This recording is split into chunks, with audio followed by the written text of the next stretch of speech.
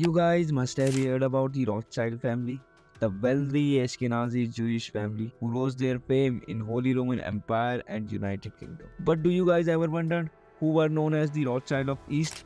The Sassoon family, the original Baghdadi Jewish, but later moved to Mumbai and emigrated to other countries like China and England. Before getting into their businesses and social work, we should know about the origin of this family. The pioneer Sassoon ben Sali and his family were the chief treasurer to the Pasha of Baghdad. The family's whole empire was built by the Sassoon ben Sali and his two sons, David Sassoon and Joseph Sassoon. These two flew to different and unknown places of the world to expand their businesses. Firstly, we will look into David Sassoon's work. He first went to Persian Gulf port of Bashnar in 1828 and then to Bombay in 1832. He built the international business, originally acting as middleman between British textile firms and Persian Gulf commodity merchant. He slowly started to invest in harbour properties. Sassoon's main competition in Bombay was Parsi family, which they took over in 1860s by overtaking Parsi dominance and became leading Baghdadi Jewish community. Later, he started his own business of oil.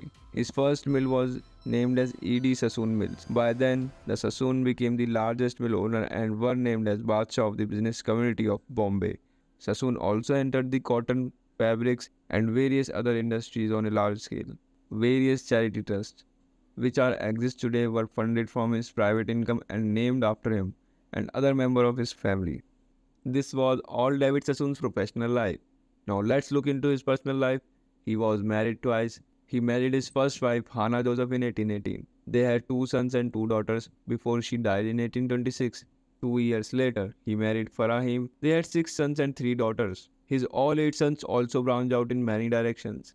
His first wife's son, Elias David, was first to go to China, later returned to Bombay to establish E.D. Sassoon and Company.